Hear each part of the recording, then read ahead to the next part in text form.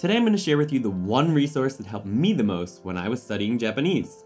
If it's your first time here, my name's Andy. At ToKini Andy, I create and also stream Japanese lessons as well as share what it's like to live in Japan. If that's something you'd be interested in, please consider subscribing. So my friend Kevin Abroad recently posted something on Twitter that really took off. The tweet was, for those who are above beginner level in Japanese, what is one resource that you've used which really helped you incredibly? Ideally something that most people might not think about. Thanks, smiley face. So I responded with one resource that I'm going to tell you guys about today. And the reason I'm making this video is because I was really surprised at how few people actually knew about this resource. Because it helped me so much when I was learning Japanese, and that was years ago.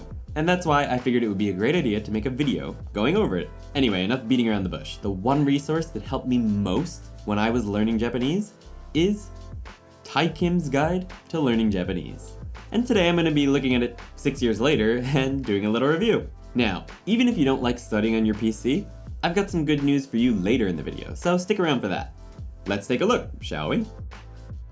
So you can see right from the start that this is not a fancy website. It's very simple, which I actually like. When I'm trying to study, I don't need lots of distractions and advertisements and big colorful letters and all that stuff. I like something simple so that I'm not distracted easily. Another thing that I just noticed, which is not something that existed when I was using this website, is boom, dark mode. Did you see this? This is great. If you're gonna be reading this website a lot over the next months, then dark mode is probably gonna save your eyes a lot. I wish this existed back when I was using the website. So anyway, light mode, dark mode. I'm gonna stick with dark mode because that's my favorite way to use websites and applications nowadays. It really saves my eyes, which have been going to hell because I've been using the internet and computers way too close to my face for so many years. Anyway, all that existed back when I was learning Japanese was his grammar guide, which is pretty much the main thing on the website still now, but I think he might be working on another book at the moment. Now there is an actual book that you can buy, so you can avoid using the website or the application, which I'm going to tell you about later in the video. And it's pretty cheap. If you get the Kindle version, it's only $4.80, and the paperback is, I guess it's $19, which isn't really that bad. And it's such an amazing resource, and he's been giving it away for free for so long that I would consider buying the Kindle version or the paperback version just to support the guy because he does such amazing work. There's a link down in the description. It's an affiliate link, which means that I'll get a small commission. It costs you nothing extra, and that commission helps me keep making free Japanese lessons for you guys. So please consider buying it off that if you want to pick up the book. So anyway, moving on. The website navigation is pretty simple. You've got on the right side the complete guide, as well as the grammar guide, which covers pretty much the same things as far as I can tell. I went over this a little bit later. We've got nouns, adjectives, writing systems. I'm not sure what the difference is between these. Maybe I guess there's more information now on the complete guide. What I used was the grammar guide.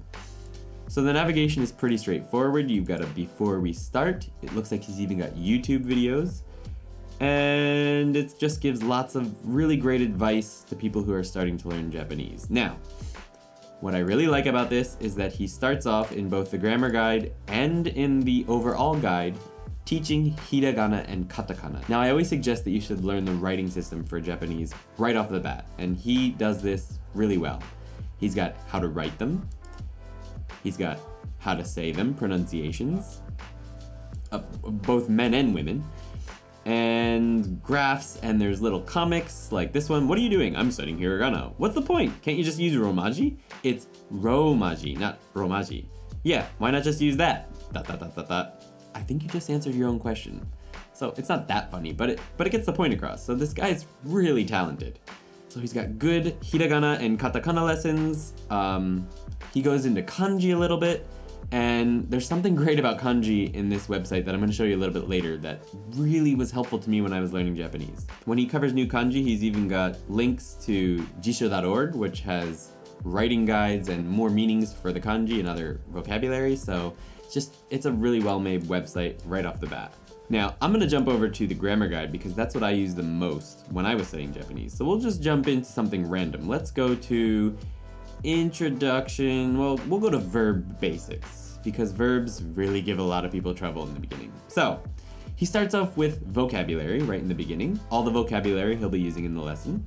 In this case, we've got things like taberu, He's got the hiragana, as well as the kanji, and the English translation, as well as ru and u verbs. Now, it looks like he's using the Genki version of ru and u verb, which I'm not a big fan of. I prefer if he just said ichidan or godan verbs because it's a lot easier to understand, I feel like. But the good news is that his explanations for how to conjugate verbs are way better than Genki Lesson 3. Now, if you're using Genki, I covered how to do Genki Lesson 3, or a better way to memorize how to conjugate verbs, especially if you're stuck on Genki Lesson 3, at the link right over here. It was a stream, so there's a lot of information in it, but definitely check that out if you're having trouble learning to conjugate verbs. But anyway, another great idea if you're having trouble learning to conjugate verbs is to check out this website. He covers lots of things that have to do with speaking, like for instance, this sentence: a grammatically complete sentence requires a verb only. This is stuff you won't necessarily find in textbooks. And it's like a textbook, but a really good textbook, and it's free. So anyway, scrolling down, we've got lots of information, and my favorite thing about this website is the example sentences. He's got great, useful example sentences, and when you hover over verbs and new words, the hiragana version and the translation pops up. So it's just incredibly useful. Look at this. Arisu wa taberu. As for Alice, eat. Jinmu ga kuru. Bobu mo suru. Stuff like that. And he also covers iru eru verbs. He covers everything. He's got exercises. I forgot about the exercises. Look at this. We've got actual practices. So we've got the kanji. So I really enjoyed this lesson and found it really useful. His descriptions were easy to understand. They cover informal Japanese, which is what I really wanted to learn for speaking, and also formal Japanese and really complicated stuff. And he also covers, he just covers how to use everything, adjectives, verbs. And you can go at your own pace and you can skip around, and it's really easy to use. You can learn kanji, you can learn hiragana, lots of vocabulary. And what I did when I was using this website is I would go down to the example sentences, like kyou wa hashitta. I would take these example sentences and I would copy them and paste them into an Anki deck and study them so that I could learn the grammar points that he taught and that I studied that day even better. And then of course I would try to use them in conversation, whether it was on iTalki, link in the description, or just in person with people here in Japan. But if you're not in Japan, obviously doing a lesson on iTalki or something like that, like using Skype, will be much more, much more feasible if you're trying to use new grammar. So check that out. Lots of vocabulary, lots of details, lots of great sentences, and you can learn so much grammar, and it'll actually be fun, and so much Japanese in general just from this free website. Another great thing is that there's translations into so many different languages. So if English is not your first language, check this out. We've got German, Spanish, French, we've got Indonesian, Italian, Polish, Portuguese, Russian, Samoa, I don't know, Suomi, I don't know what that is. Turkish, it looks like. We've got Korean and Chinese. So if your native language is any of those, you can actually read the whole guide in those languages. That's awesome, right? So for the grammar guide, there's other formats. There's paperback, which I mentioned earlier, which is available on Amazon. There's a PDF version, which if you click here, there's an app on Android and an iOS app. So no excuses for not being able to use this literally anywhere. The PDF version is literally the whole website in book form right here. You can download that and use it anywhere, online, offline. You can probably print it out if you want to. Don't sell it, but that's, different story. So there's 353 pages to this. You should be really good at Japanese if you learn this whole book. So the app is actually what I use most. At the time I had an iPhone, right now I have Android, but it's pretty much the same thing. And it hasn't changed that much over the years, which is actually a good thing because it was really easy to use. And I used it all the time. When I was on the bus, when I had a break at work, I just used it everywhere. So the navigation on this thing when you first use it might be a little bit confusing, but there's just this welcome screen, and then you have to actually hit on the top left corner the menu button. And then it's just like a book, basically. It's got a list of all the lessons, and you can make bookmarks and whatnot, and you just sort of jump into them, and you'll see that it's exactly the same as the website. You've got the same sounds and the same animations and the same videos and the same words, and just everything is the same.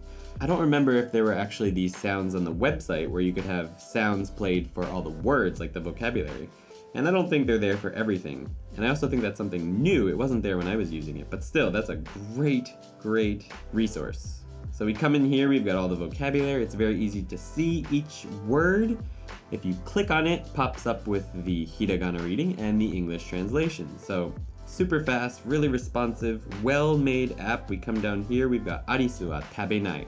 Alice doesn't eat. We click on it, we've got the hiragana version and the English translation. So it's just like before. Also, you may notice that up in the top right corner, there's also, boom, dark mode, which is really gonna save your eyes if you're using this a lot. And you should be using this a lot because it's a great resource. Another awesome thing is that you can copy and paste these example sentences, and you can put them directly into Anki decks on your phone. If you prefer using your phone to a computer, definitely check this out. You can use both wherever you are, anytime. If you prefer a book, the book is there. If you prefer PDFs, like whatever you want, you could throw the PDF on your Kindle or whatever. It's got everything. It's free unless you buy the book. And it's just amazing content that will help you learn Japanese faster. If there's a resource that you've been using to study Japanese and have found incredibly useful, please let me know down in the comments because I don't know everything and I'd love to check out more things that could be useful for other people, and maybe I'll even do a review of it here on this channel. Also, if you like this video, please hit the thumbs up, and if you want to learn more Japanese or see more reviews like this one, please hit the subscribe button and the bell. There's new videos every Saturday. I stream Japanese lessons on Sunday, I stream Japanese learning games on Tuesday, and I release grammar lessons every Thursday. So stay tuned, hit the subscribe, and I'll see you next time. Bye bye!